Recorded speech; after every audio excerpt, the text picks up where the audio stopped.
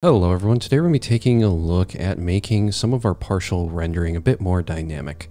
Now of course, if you've used Rails for an extended period of time, you probably know about this, but there is actually an alternative to just rendering your partials and having like variables that indicate which page you're on, for example.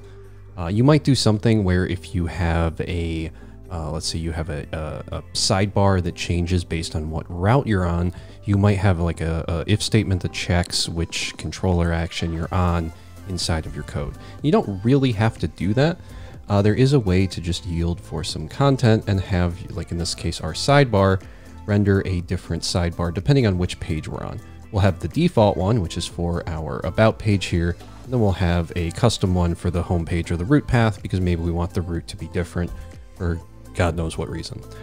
But we're just going to take a look at this real quick. It'll be a pretty fast tutorial. All we really have to do is create a new Rails app and run like 3 commands basically. So we're going to go ahead and cd out of our demo. We'll do a Rails new video, and hopefully I still have this saved in here. It looks like I do. So we'll create a new Rails project, we'll cd into it, and we'll open it up in VS Code just like we normally do. We're also going to be using Bootstrap for this. This is mostly just so I have like a side panel I can use without having to make some custom CSS. So I went ahead over to getbootstrap.com/docs/5.0. I have a link to this in the video description. You can also find it by Googling. And we're just going to grab the CSS and the JS bundle and put it into our app layout. So we'll come into our app, our views, our layouts, and our application.html.erb file. In here, we'll copy the CSS. And then if you're so inclined, you can also just paste the bundle in here as well, or you can put it like at the bottom if you want to. In my case, I'm just gonna leave it all in the header. So that's fine. Now let's generate a controller. For this, I'm gonna go ahead and full screen, and we'll say Rails G controller pages. We'll give it a home action, a about action, and we'll give it, I don't know, a contact page, just so we have a little bit more to work with. We can go ahead and run this. That looks good. Now we'll just go ahead and run a Rails S to start our server. We can now come over to localhost port 3000. We'll see this is working just fine. So let's come over to our config and our routes.rb. In here, what I want to do is change this to be to the pages home. And I just want this to be the home action, the about action, the contact. So we'll just do the same thing right here with a 2 pages about, and then we'll do another one for 2 pages contact. So it's a little bit easier to work with. And finally, let's do a route to the pages home directory. Now, if we come over here and we refresh, we'll see this is working just fine. Let's come over to our application.html.erb, and let's just wrap all of this inside of a .container so that we have something that stands off a little bit. Let's also give it a mt-5, I guess. That'll just bump it down a bit with a little bit of margin on top. Okay, so now what I want to do is quickly create what's going to be the quite possibly one of the ugliest sidebar setups you've ever seen, but that's fine. I'm going to create a row using Bootstrap, of course. I'll go ahead and close this div. In this row, we just want a, what is it, a col-3. Go ahead and tab that over. Oops, it actually needs to be a div with a class of col-3. Sorry, it's been a minute. And then in here, we want to put our sidebar. After we have our sidebar, we want to do a .col-9, which we'll tab over. And in here is where we can yield all of our stuff if we're so inclined. We'll just do something like this. And I think we can actually close one of these divs. The rest of this should work. No, we actually need one more closing div. Something like that. I can come over here, refresh. We now have a sidebar and a main bar, if that's how you wanna put it. But okay. In this sidebar, instead of just having the word sidebar, normally we would have a render for a partial. So let's go ahead and let's do that. Let's backspace this, do a render for a partial, which will be, let's just make it shared/sidebar, something like that. If we refresh, this will error out because we don't have this partial. It tells us missing partial, of course. So we come over here, we right click on views, new folder, call this shared. Not what I just typed. Please don't demonetize me. And then in here, we'll say this is a _sidebar.html.erb. If we now refresh, there's nothing here. We can put the words sidebar in here and refresh, and it should hopefully appear. There we go. Okay, so for our actual sidebar here, this is going to be the thing that we sort of render on every page. So let's think about what we want our every page to look like.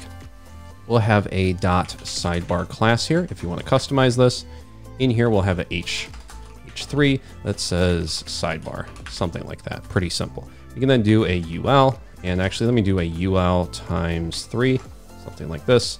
And in here, we'll just do, I don't know, a link to home, which takes you to the root path, something like that. And then you could have like, I don't know, more words. And then we'll do one more below that. More words here, something like this. Again, we're not really going for style here. This is just really ugly, really bad HTML structure here. You know how it is. So we have our 4 ULs here for some reason. We could have just used LIs, but whatever. And this is sort of our sidebar. Now, what happens if we go to our homepage and we're on our homepage and we want to have links to our other pages? So what we could do here is if we're on, let's say, the homepage, we would want to have a link to, instead of the root path, we'd want to have like a link like this, where we have an about, a about, a contact, and then I guess we don't have a third one here, so we'll just get rid of this. So in this case, we would have the about path, and we would have the contact path. Something like that. We can refresh. We now have those. Now the issue is if we click on one of these, it still has the about and the contact. It doesn't have a way for us to go back. So how do we set this up so that if we're on, let's say, our about page, we still have that link to the root path. And if we're on the root path, we can just have the other links without that root path, and maybe have some like branding for the homepage. Well, to do that, we can come over to our application.html.erb file, and inside of here, we can just do a quick little check. So in the call-3, which is our side panel, we can do a check. So we'll say if content _4 question mark, and then we'll just put the home _ sidebar, something like that. And then we can do a else, and then we can do a end right here. So if we have content for a home sidebar, we'll put it right here. Else, we're not on the home page, so we'll have this other sidebar. And the other sidebar in this case will be something that just has a link to the root path with more words here. The reason why I'm doing this, and this is actually going to bother me, so I'm just going to fix this real quick. We're just going to go ahead and come down here, close the UL, and we'll change this to a LI. I don't know why I did it like this, but something like that. And I'll just copy this. So the reason why we're doing this is just so we have something to test with. Of course, you'd want to customize this a bit more if you had more of these, because you don't want to just have a link to the home page. You'd also want to have like a link to the contact if you're on the about page or whatever. But you'll see how to do that by setting up the home sidebar. So in the case of having a home sidebar, what we want to do is in here just say yield the home _ sidebar, like that. We can come over here, we can refresh, you'll see nothing changes. But if we come over to our home page inside of app, views, pages, and our home page, we can just real quick come in here and we can say above everything else, because we want this to sort of be the first thing that it sees, we can just do a content for the home sidebar. We'll do a do block. We can come down here and do an end block. We can just say test. We'll just put the word test in there, refresh, and now you'll see our sidebar disappears. But if we go to /about again, our sidebar is back to the default one.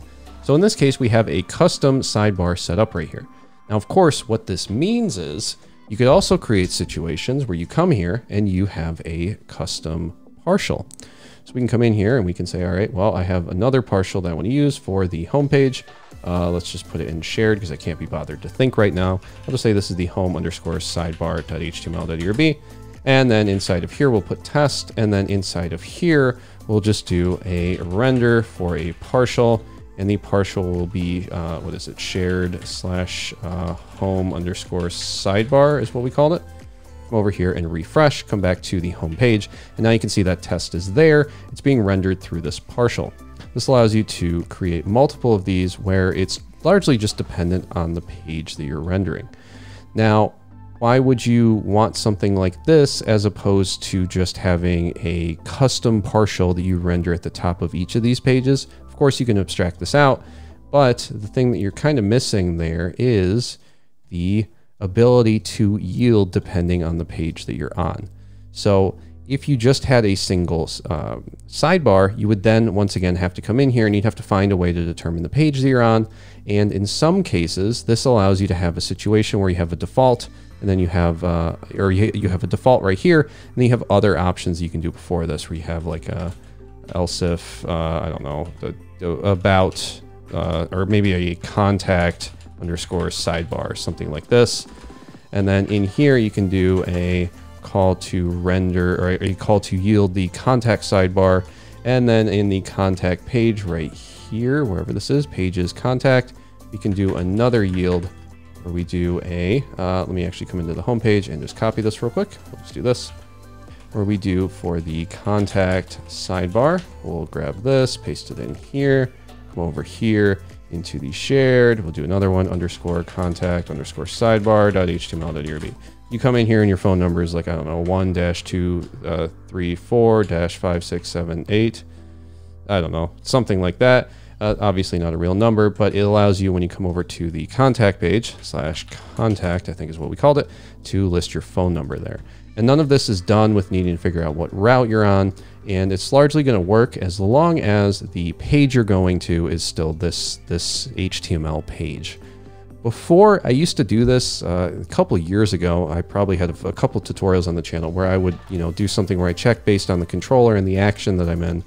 And it wasn't until someone pointed this out to me that I realized that there's a lot of overhead that sort of comes with that. One of the easiest examples for me was renaming the controller action for whatever reason, and then I ended up having to refactor it.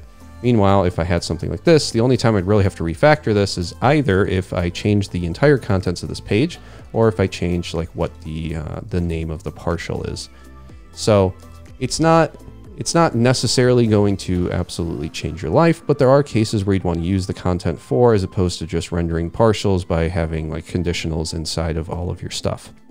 This is also really useful for your metadata, where you might need to yield for specific content. So let's say you have your title up here, which says like video for your web page.